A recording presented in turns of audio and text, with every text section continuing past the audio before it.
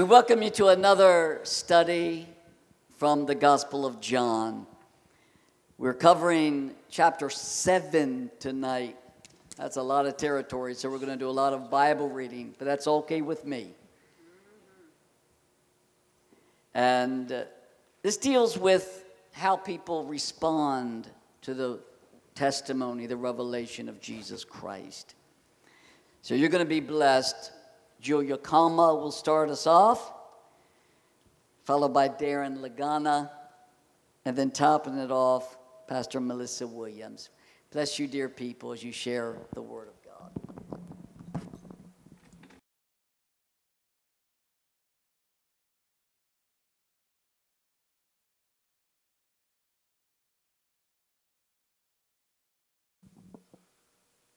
Good evening, church.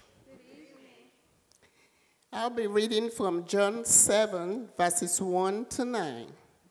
After these things, Jesus walked in Galilee, for he did not want to walk in Judea, because the Jews sought to kill him. Now the Jews' feast of tabernacles was at hand.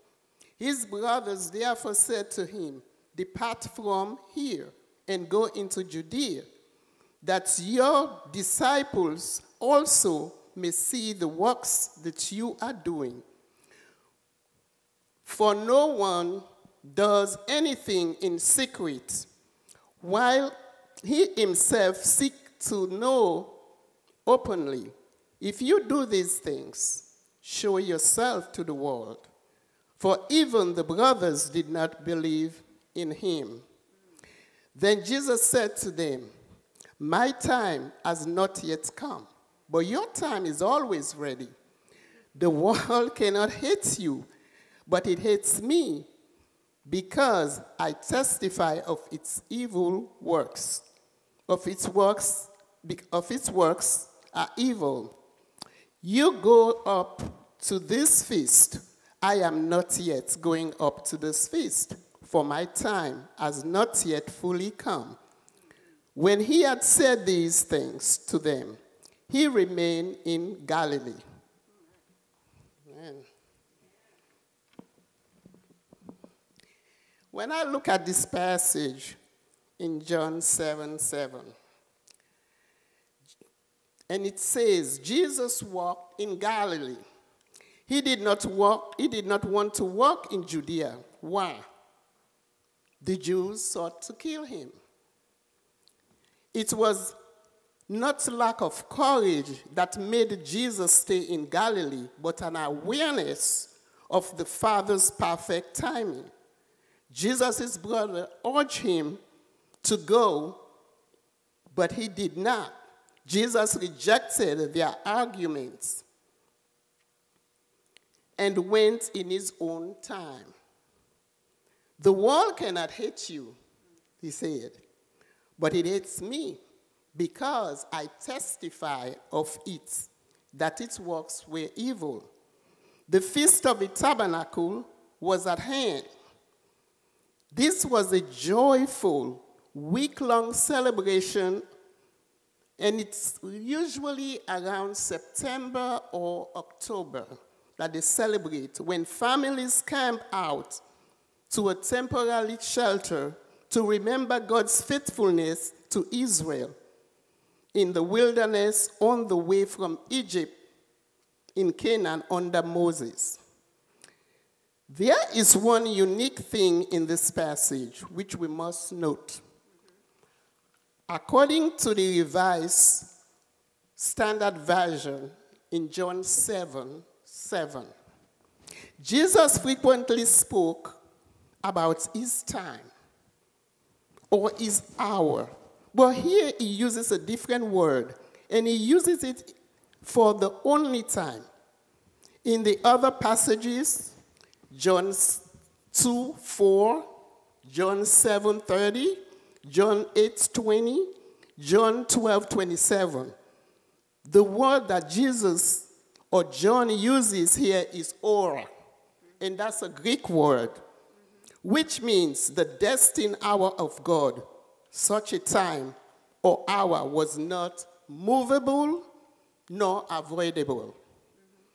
It had to be accepted without arguments and without alteration, because it was the hour at which the plan of God had decided that something must happen.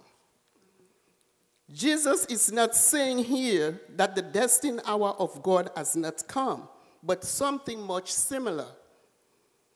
He is saying that this was not the moment which would give me the chance I am waiting for. Many people have been troubled about the fact that he first told his brothers he would not go, and then he went. Other people have argued that it means that Jesus said that he was not going up to the festival publicly, but did not preclude him from going privately. But Jesus is not saying simply, if I go up with you now, I will not get the opportunity I'm looking for. So he delayed his going until the middle of the festival, since to arrive with the crowd all assembled and expectant gave him for a better opportunity than to go at the very beginning. Jesus is choosing his time with careful prudence in order to get the most effective results. From this passage also we learn two things. One, it is impossible to force Jesus' hand. His brother tried to force him into going. It was what we might call a dare, like I dare you. Jesus' brother, the next one is, Jesus' brother could have put up a good case for their insistence. But Jesus' hand is not to be forced. He does things not in man's time, but in God's wisdom. It is impossible to treat Jesus with indifference. It did not matter when his brother went, for no one would notice they were there, and nothing was supposed to happen. Whatever happened, whenever they were depending on Jesus' coming, what happened? Jesus' going is a very different thing. Why? Because Jesus' brothers were in tune with the world, and they did not make it uncomfortable. But Jesus' coming is a condemnation of the world's way and life, and a challenge of selfishness. Jesus had to choose his moment. For when he arrives, something happened. People hate Jesus because his works expose their evil heart. When we preach the gospel, people may hate us as well. Let us make sure that they hate us because of the gospel message, not because of our offensive personalities. 1 Peter 3:15 gives us the prescription for dealing with the world. We should be ready to give an answer for the hope that is within us. Remember, in Christ Jesus, there are things to hope for. That we are in the world, but we are not of the world. So the world has a reason to ask us about our hope, because our manner and our life is very, very attractive. We should be ready to confront the world with God's truth, not in a confrontational manner. Commitment to Christ cannot be halfway. It requires a single-minded intent to press on and obey him even when the going gets tough. Luke 16, verses 16. We do not walk up with intent of ourselves, but it is a gift of God's grace, and it is something that we should ask the Lord to grant us continually. When we are talking about the world as an enemy, we are also talking about the falling world system that sets itself in opposition to Christ in itself. The world was originally good. Genesis 1:1. But in the fall of Adam, it was against its creator. It hates Jesus because of his testimony about his fallen system of pride and ungodliness, and thus it gains the capacity to hate all who are under Christ. The world is a group of people that has no affection for the things of God. Yet our Creator loves the world even in its selfishness. And having sent his Son to save the world, commissioned us, you and I, as ambassador of grace to the world. And I reference John 3:16, John 20:21. As those who have been sent into the world, we are tempered to adopt the world's ways. So Jesus has prayed for us that we will not be of the world and under the sway of Satan, even as we remain in the world. And I reference John 17:14-16.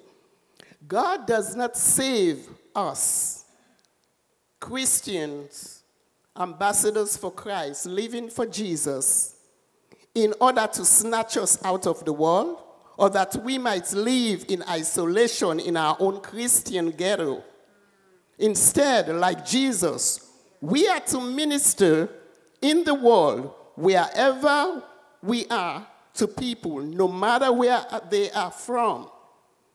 As we are seeking to share the gospel with others, there will be pressure to confront the world, to water down the gospel so that we become more acceptable in its eyes. But the message is to make it more acceptable. The answer is to remain in the world and confront the world graciously. Of course, with the truth of the gospel. 1 John 5:19, Paul says, we are under the sway of three forces: the world, the devil, and the flesh. The world mentioned here is not simply culture itself, but rather all that is hostile and opposed to God. The present evil age works its thoughts into our hearts and mind in subtle ways. So we must be discerning.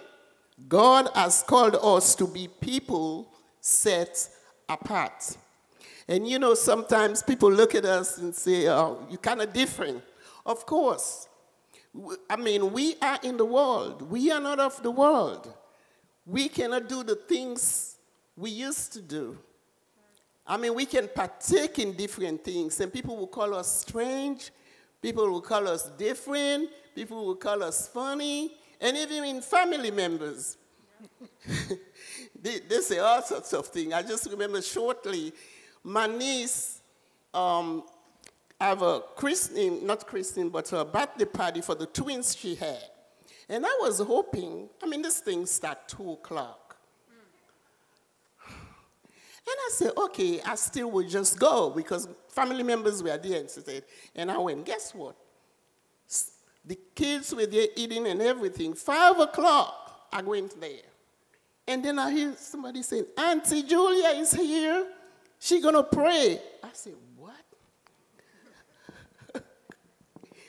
So, this is man's time. Things like that is unavoidable when you are with family members. And they expect you to stay and you will meet with all kinds of, but we will be around them. But you got to remember who you are, whose you are, and why. And as I look at this passage, in another insight I would like to give you, not only are we affected by this evil age, but also by Satan himself, described as the prince of the power of the air. This devil demonstrates and energizes the spiritual dead. The devil is a real force at work in the world. And to ignore this would be to ignore Scripture's testimony of the presence and influence. We got to realize that even though the world is of the devil, Jesus have overcome the world. Amen. And we are in the world. Like I said earlier, we're not of the world. So we should pray without ceasing. If we are ambassadors of Christ, following Jesus, he prayed all the time. I remember friends say, "Girl, you pray all the time. Each time I call you praying, you're praying." But that's what we're supposed to do. So we will not be caught up with the wiles of the devil. So we will not be entangled in the things of the world. So we will not forget who we are in the mighty name of Jesus. And last, we are told we once lived in passion of our flesh. The personal dimension Paul uses when he says our flesh. The two prior forces is outside us, you and I, the world and the devil. But now we are told that there is a force of evil within. This should not come to you as a shock if we believe that we are dead spiritually. We love to blame others for our sins and shortcomings. Many try to separate themselves from bad influences, only to realize that their own hearts leads them astray as well. The truth is, we need God to save us from ourselves. We are capable and responsible for sinful action carried out. Amen and amen.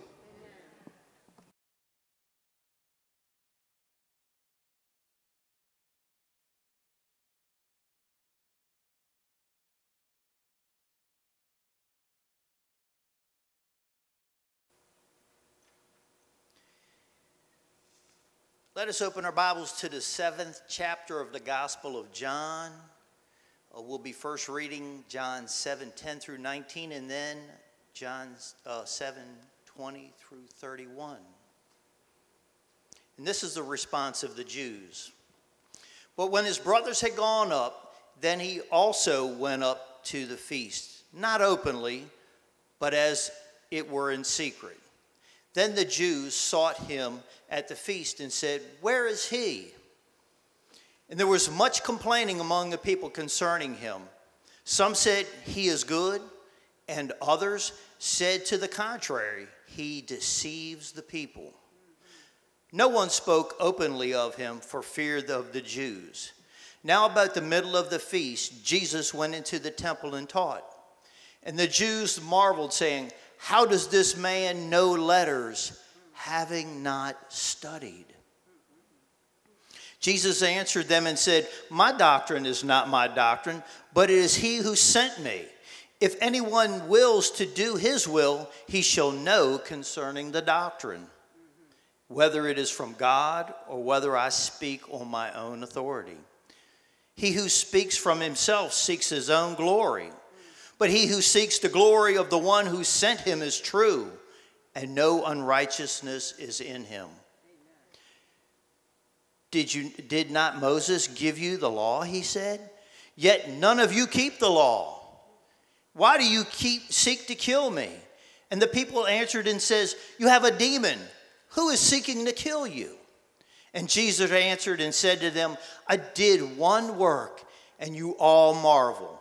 Moses therefore gave you circumcision, not that it was from Moses, but from the fathers. And you circumcise a man on the Sabbath. If a man receives circumcision on the Sabbath, so that the law of Moses should not be broken, are you angry with me because I made a man completely well on the Sabbath? Do not judge according to appearance, but judge with righteous judgment. Amen. Now some of them from Jerusalem said, is this not he who they seek to kill? But look, he speaks boldly, and they say nothing to him. Do not the rulers know indeed that this is truly the Christ? However, we know that where this man is from, but when Christ comes, no one knows where he is from. Then Jesus cried out as he taught in the temple, saying, you both know me, and you know where I'm from, and have not come of myself, but he who sent me is true, whom you do not know. But I know him, for I am from him, and he sent me. Amen. Therefore they sought to take him, but no one laid a hand on him, because it was not his hour, and it was not yet to come. And many of these people believed in him and said, when the Christ comes, he will do more signs than these which this man has done. And we go back to verse 10. It says that when his brothers had gone up, he also went up to the feast. And it said not openly, but it was in secret. See, Jesus knew the rulers really wanted to kill him. So he shows up in the middle of the week. He catches the leaders off guard. It's unexpected. And they're neutralized by the public exposure that Jesus already has. Bear in mind, this is his time. And his time is precise. Back in verse 6, Jesus said that earlier, because he said, my time has not yet come. In verse 8, he says, my time has not yet fully come. Jesus was on a divine timetable, not man's. Now in verse 11, the Jews were seeking him at the feast, saying, where is he? Where is he? But yet Jesus waits till midweek, and he re-enters. Jesus faces a world that hates him. He faces Jerusalem, where the leaders have already determined to execute him. He puts his life on the line.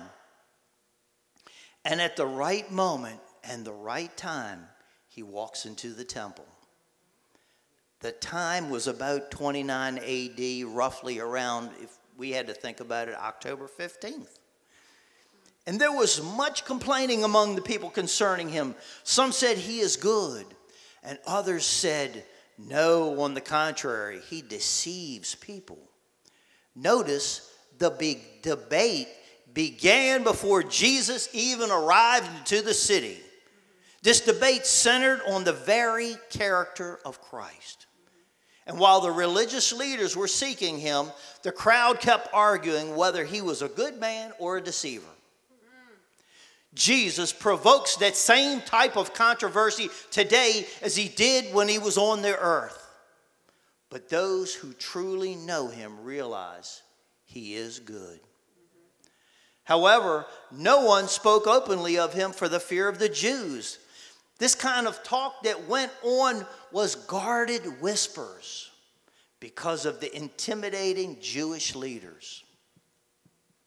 No one would speak openly lest they arouse suspicion that they were followers of Jesus and endanger their own lives.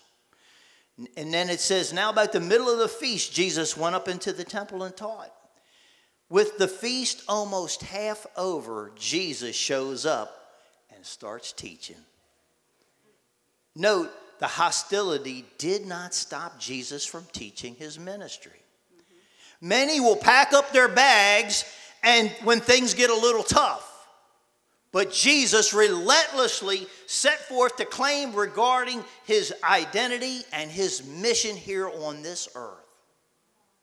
And the Jews marveled, saying, "How does this man know letters, having not yet studied?" And the Jews were amazed at what he was taught, because he did not have any credentials. See, that's what the Jews, the religious people look for. Well, he doesn't have any credentials. There's no endorsements on this man. No approval by the rabbinical schools. To them, they had no proper accreditation. To his enemies, the teachings were nothing but private interpretations. And Jesus answered them and said, "My doctrine is not mine, but him who sent me." Notice the debate shifted from his character to his doctrine. It was all about his character. Remember, they said, can any good thing come from his hometown? They were really not trying to point the finger at Jesus, but his character. And then they turned to his doctrine. But Jesus' teachings were measured by its source. And Jesus explained that his doctrine came from the Father. Jesus made it perfectly clear. He said, he and the Father are one. If anyone wills to do his will, he said, known concerning this doctrine, whether it is from God or whether I speak of my own authority. And those committed to doing God's work will be guided by the declaration of his truth. See, God's truth is self-authenticating. Through the teaching ministry of the Holy Spirit. He who speaks of himself seeks his own glory, but he who seeks the glory of the one who sent him is true, and no unrighteousness is in him. See, while others acted in their own self-interest, Jesus Christ came solely to glorify the Father and to accomplish the Father's will. Did not Moses give to you the law? Yet none of you keep the law, he said. Why do you seek to kill me? The people answered and said, you have a demon. Who is seeking to kill you? But yet all through scriptures it tells you that he was being sought to be killed. Here our Lord uses a very law of Moses to refute the enemy's argument. But he already knows that they wouldn't give in. Why? Because their standard of judgment was not honest. They judged on things and how they seem and not on how things are. The Bible tells us to be carnally minded is enmity. And to be spiritually minded is life and peace. And they were thinking with a carnal mind. They were thinking of a natural attitude. These religious leaders were only wanting and desiring one thing, and that was money, mammon. That's all they sought after. They were in that circle of religious people that when they went into the temple, they said, well, I taught under Rabbi so-and-so. And they just spun that around all the time, talking about this teaching comes from Rabbi, as though he was a significant source. But Jesus said, I taught of one source, and it's God alone, and he's my Father, and he gave me them words. And that's the power of God. Moses therefore gave you circumcision, not that it's from Moses, but from our fathers. And you circumcise a man on the Sabbath. If a man receives circumcision on the Sabbath, so the law of Moses should be broken, why are you angry with me? Because I made a man completely whole on the Sabbath.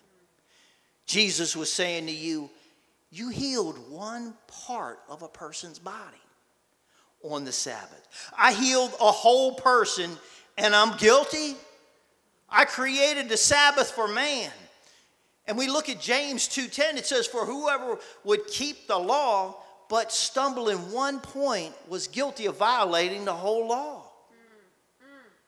See, the law was set up to condemn men, so that they could see the Jesus Christ, so that they could come to him, so that they would have an advocate with the Father.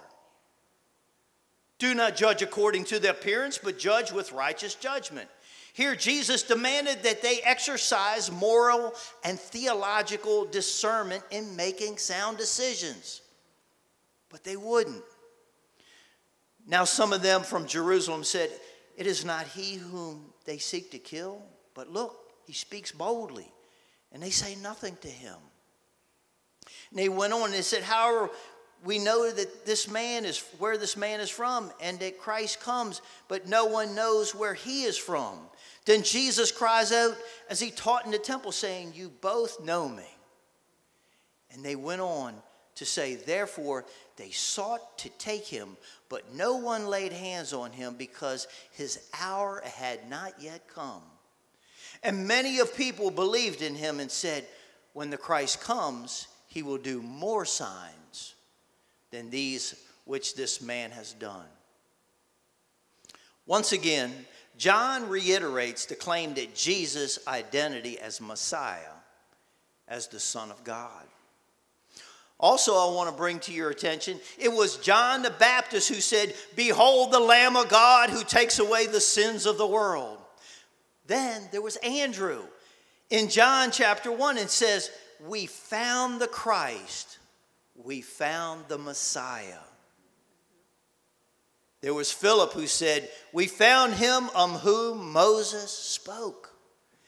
There was Nicodemus who came to Jesus on behalf of other people and said, "We know that you are a teacher come from God, because no one can do what you do unless God is with him."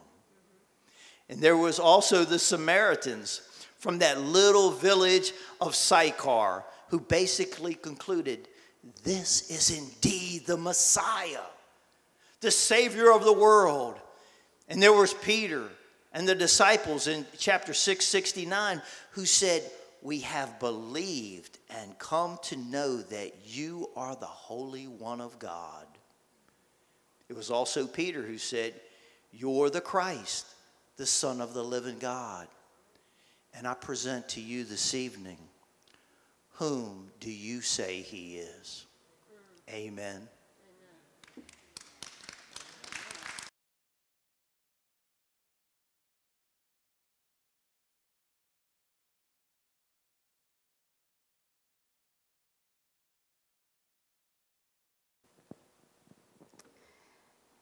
Good evening, brothers and sisters. I thank God for the grace given to me tonight to teach the last 22 verses of John chapter 7. This section focuses on the response of the rulers and authorities of Jesus being a rabble-rouser, the great claim of Jesus and divided opinions about him. With your Bibles already open to John, I will begin reading at verse 32. The Pharisees heard the crowd murmuring these things concerning him, and the Pharisees and the chief priests sent officers to take him. Then Jesus said to them, "I shall be with you a little while longer, and then I go to him who sent me. You will seek me and not find me, and where I am you cannot come." Then the Jews said among themselves, "Where does he intend to go that we shall not find him? Does he intend to go to the dispersion among the Greeks and teach the Greeks? What is this thing that he said, 'You will seek me and not find me, and where I am you cannot come'?" On the last day, that great day of the feast, Jesus stood and cried out, saying, "If anyone thirsts, let him come to me and drink. He who believes in me, as the scripture has said, out of his heart will flow rivers of living water." But this he spoke concerning the Spirit, whom those believing in him would receive, for the Holy Spirit was not yet given, because Jesus was not yet glorified. Verse 40. Therefore many from the crowd, when they heard this saying, said, "Truly this is the prophet." Others said, "This is the Christ." But some said, "Will the Christ come out of Galilee?" Has not the scripture said that the Christ comes from the seed of David and from the town of Bethlehem where David was? So there was a division among the people because of him. Now some of them wanted to take him, but no one laid hands on him. Then the officers came to the chief priests and Pharisees, who said to them, "Why have you not brought him?" The officers answered, "No man ever spoke like this man." Then the Pharisees answered them, "Are you also deceived? Have any of the rulers or the Pharisees believed in him? But this crowd that does not know the law is accursed." Nicodemus, who came to Jesus by night, being one of them, said to them, "Does our law judge a man before it hears him and knows what he is doing?" They answered and said to him, "Are you also from Galilee?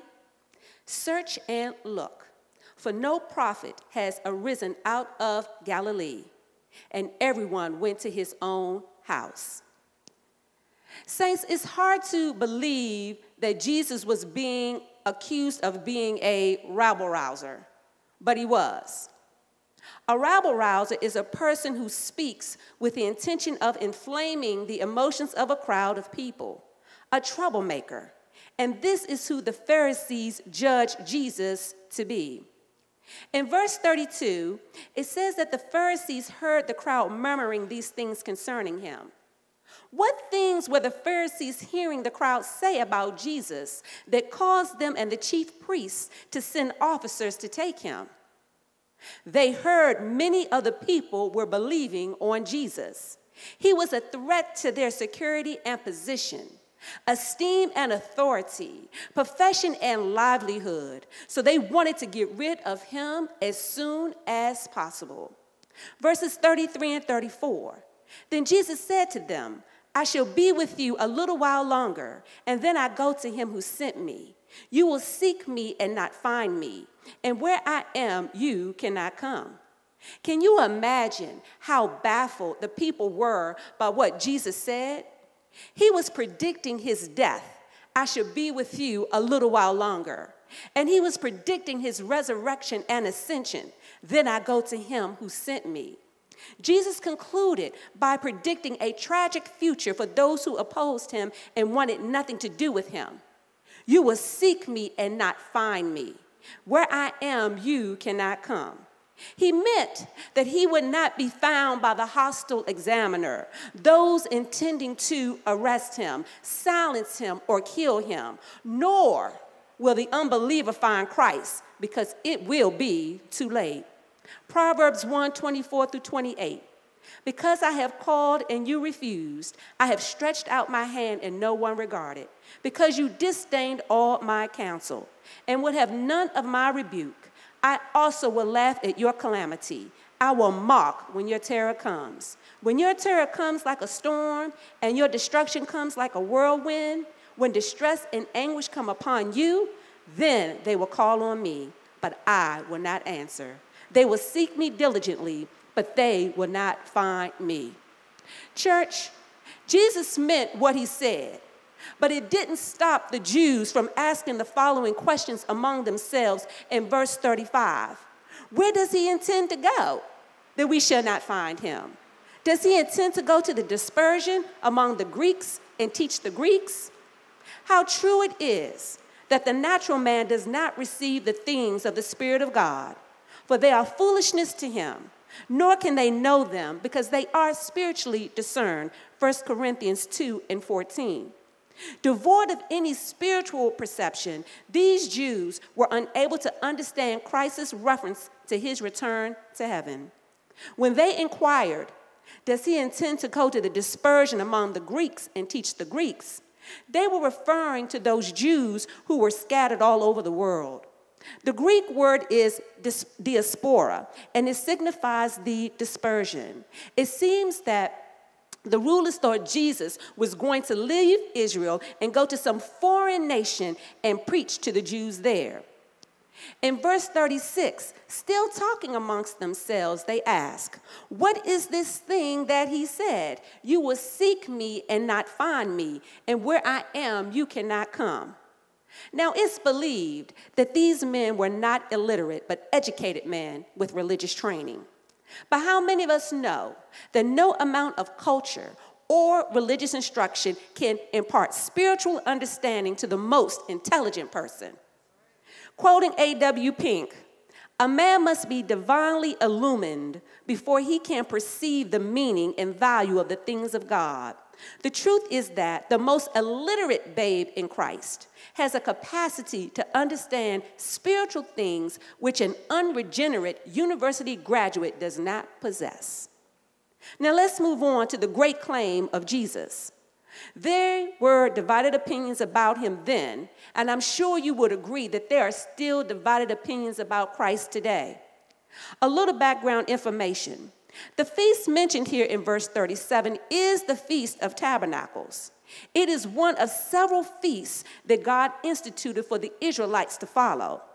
Through these feasts, the Jewish people celebrated their history, their faith, and the blessings of God. It was done to remember God's deliverance of the Israelites from Egypt. It was also called the Feast of Ingathering, Exodus 23 and 16, and the Feast of the Lord, Leviticus 23 and 29. So it was on the last day of the feast, for the feast was celebrated for 7 days, that Jesus stood and cried out, saying, "If anyone thirsts, let him come to me and drink." 3 words stand out: thirst, come, and drink. The first tells us a recognized need, thirst. Thirst is like hunger. It's something we are keenly aware of that we know we all need. There is a soul thirst as well as a bodily thirst. Sadly, so many thirst for that which cannot truly satisfy them. Their thirst is for the things of the world, in which Christ tells them whoever drinks that water will still thirst again. However, in verse 37, Christ is speaking of that intense longing for himself, which only the Spirit of God can create in the soul. Happy is the man who truly recognizes what he is thirsting for and can say, like the psalmist in 42, 1 and 2, "As the deer pants for the water brooks, so pants my soul for you, O God. My soul thirsts for God, for the living God." The second word, come, means to approach an object or person. It expresses action and implies that a person has made a choice and it's valid. To come to Christ means that you are coming to him and to none other. You have turned your back on the world and have abandoned all confidence in everything about yourself and have given your life over to him. The third word, drink. Christ not only said, "Come to me," but he added, "and drink." A river flowing through a country where people are dying of thirst benefits them nothing if they don't drink it, right? Jesus explained what he meant by the metaphor of drinking. To come to Jesus and to drink was essentially to put one's faith in him, their trust in him, to rely on him for everything and forever. Rivers of living water refer to the Holy Spirit. When Jesus spoke of giving living water, he meant he would give the Holy Spirit to a person, which Jesus explains in the next verse. And for the record, it is only the person who believes in Jesus that will receive the Holy Spirit. Belief in Jesus is key. Belief in Jesus is the only way. Christ's living water does at least 3 things in the life of a believer. It cleanses or purifies, it refreshes, and it revitalizes or energizes. When the Apostle John said that the Holy Spirit was not yet given because Jesus was not yet glorified, he meant that the Holy Spirit was not yet publicly manifested on the earth. The Spirit's manifestation was subsequent to the glorification of Christ. In other words, the Holy Spirit was not present in all his fullness in the lives of the believers all the time and not equipping believers with permanent spiritual gifts. However, we know that that is not the end of the story. After Christ was glorified, the Holy Spirit entered the world in all his fullness at Pentecost. He entered the lives of believers at their conversion, and their bodies became the temple of the living God. He's also equipping believers with spiritual gifts that are permanent. 1 Corinthians 12:7. How many of you in here tonight know what your spiritual gift is? I hope you're gifting it to Calvary. In verses 40 through 44, the crowd now starts to question who Jesus really was. Was he a prophet? Was he the Christ? They even questioned if Christ would come out of Galilee. There are many religions today, like Islam, Jehovah's Witnesses, and Mormons, who, like these men of old, question the Lord's origin and continue in unbelief because of it. When they look at Jesus, they see a man, but only a man.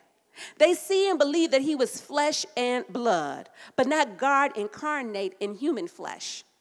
So it's not surprising that there was a division among the people because of him.